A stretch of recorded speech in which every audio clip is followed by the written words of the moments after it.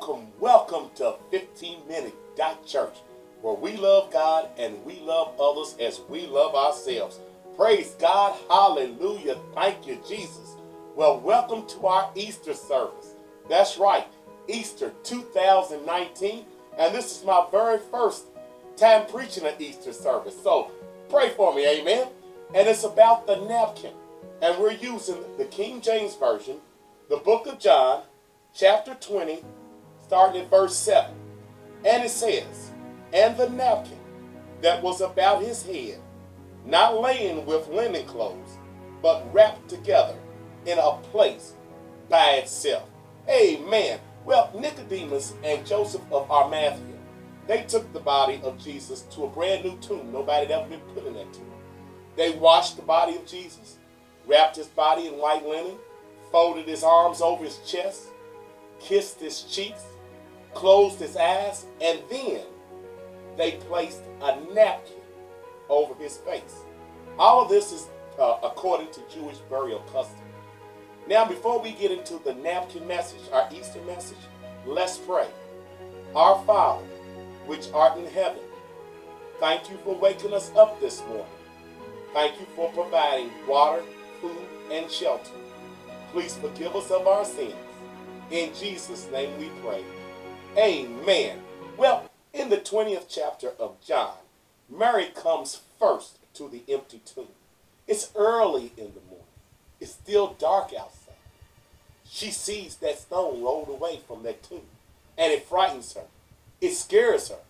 So she runs to get apostles John and Peter, and they run together as fast as they could back to the tomb. She tells them that it's open. John outran Peter, and when he got to the tomb, he looked inside, and he saw Jesus' grave clothes laying in disarray. Then Peter arrived, and he also saw Jesus' grave clothes laying everywhere in disarray. But there was something very, very unusual at this scene. Something caught their eye that was very, very, very interesting. The Gospel of John tells us that the napkin that Nicodemus and Joseph of Arimathea placed over the face of Jesus, it was not thrown aside like Jesus' grave clothes. The Bible takes a whole verse to tell us about this napkin.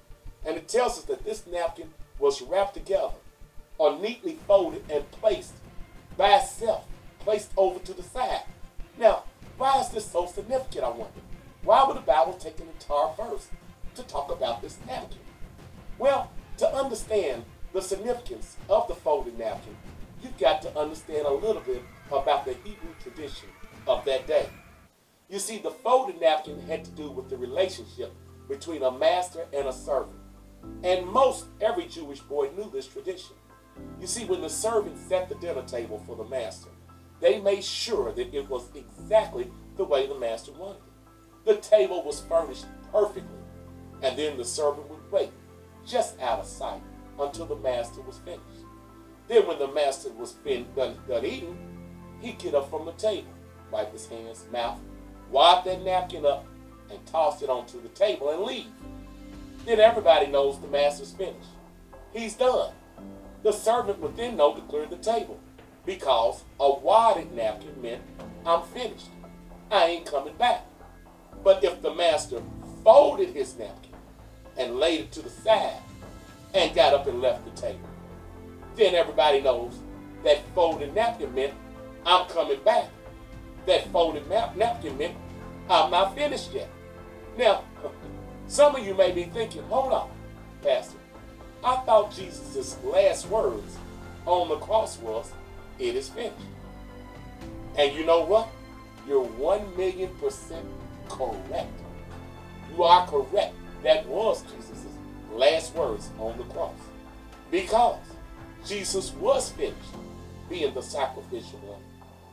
He was finished taking away our condemnation. He was finished paying for our sin debt, wiping out our past, our present, and our future sins when he died on that cross. Yes, he did finish all of that. And now you may ask, well, how can it be completely finished then when Jesus is still saving souls? How can it be finished when he's gone to prepare a place for us? How can it be finished when he's coming back for us. You see, he was finished paying for our sins with his life. But it ain't all the way finished, you feel me? For 3 days, all the demons of hell, Satan, and the forces of darkness thought they won a huge victory.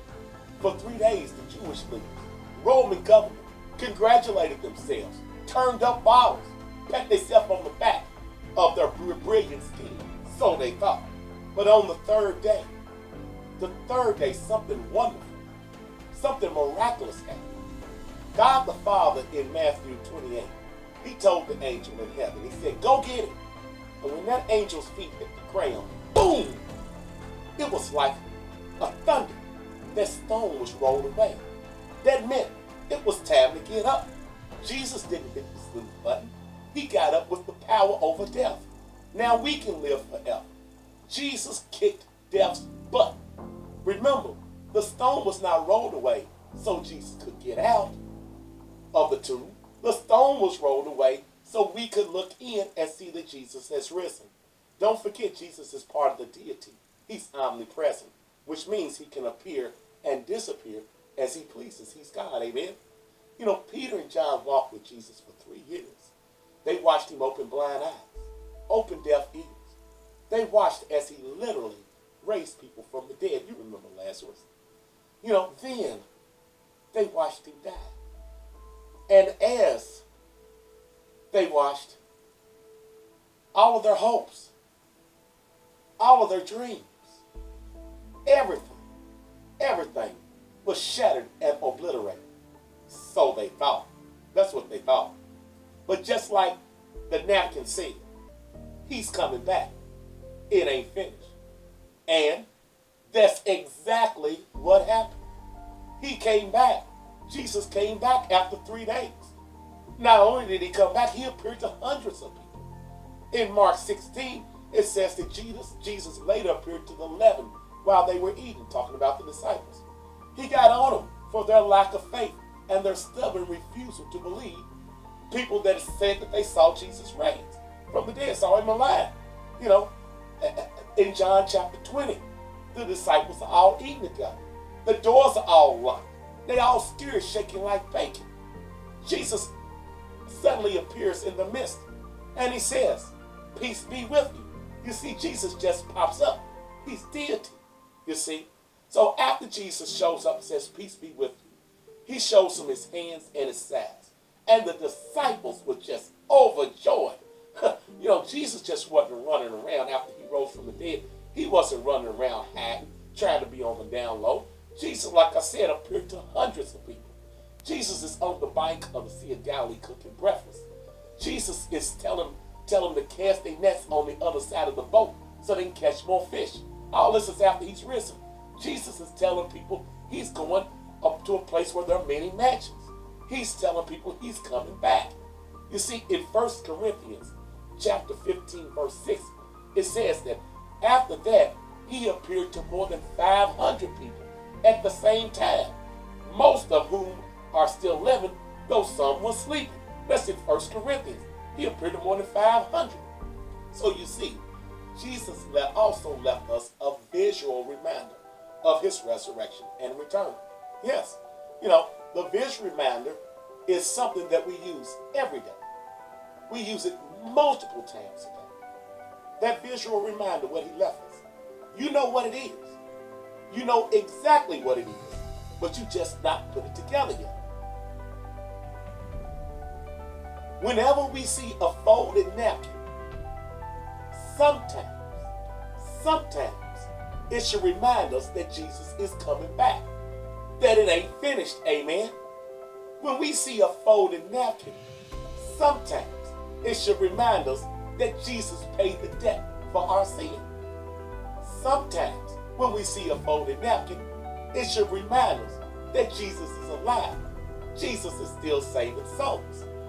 Sometimes when we see a folded napkin, it should remind us that Jesus gave his life for us so that we can live forever. Sometimes when we see a folded napkin, it should remind us that Jesus conquered death and is alive. In John chapter 14, verse 3, Jesus said, I'm going to prepare a place for us. And he's coming back so we can be with Jesus forever and ever. And then the next obvious question is, the disciple says, well, when are you coming back, Jesus? And Jesus answers this question in two places. He answers it in Matthew chapter 24:43 and also in Thessalonians 5:2. And he says, nobody knows the time or the hour. It'll be like a thief in the night. Amen. Well, let me say this. There are two kinds of people on earth today. Those that have already been saved and those that need to be saved. Many people have got this idea that good people are already saved and only the bad people need to be saved. Of course, bad people need to be saved, but so do the good people also. Let me say this as clearly as I can. No one is so bad that they can't be saved, and no one is so good they don't need to be saved. Amen? You know, I heard about a little boy. He was pretty naughty, done something bad. His mama gave him a whooping, put him on punishment. And so about a week or so passed, you know, he's looking out the window and all his friends playing kickball, all that. So he didn't know if his mama was still mad at him. So what he did is in the kitchen, they had a chalkboard that they wrote phone messages down and all that kind of stuff. So when nobody was around, the little boy went in there and wrote on the chalkboard. He said, "Dear Mama, if you forgive me, then please erase this off of this chalkboard." Then he went to the room. About an hour and a half later, he comes back, looks at that chalkboard, and to his surprise, that chalkboard was completely erased. You see, his mother did what Jesus did.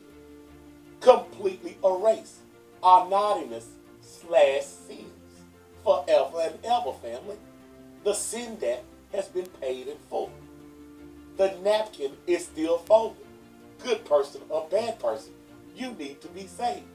I thank God today that the tomb is empty. I thank God today that he's coming back. I thank God today that he paid our past, our present, and our future sin debt. I thank God today that our Savior is alive. I thank God today that that napkin is still folded. I thank God today he's not finished saving souls. Praise God. Happy Easter. Well, you know, if I was you, I wouldn't wait until it's too late. You feel me? Remember the prodigal son in the book of Luke? And when he came home, his father welcomed him home with open arms. The napkin is still folded. Good person or bad person, you need to be saved. So pray out loud. After me, we'll do like it said in the book of Romans and book our reservation in heaven. Say it out loud right now, right where you are. It only takes a few seconds. Here we go. Lord Jesus, I am a sinner. I ask for forgiveness. You died for my sins, and you rose from the grave. I want to spend eternity in heaven. In Jesus' name I pray. Amen. Now, if you said that prayer, go to a Bible-believing church and tell them that you said that prayer, and they'll take it from there. So let's close with the benediction. May the Lord rest, rule, and abide with you now, henceforth, and forevermore. Let the church say, Amen.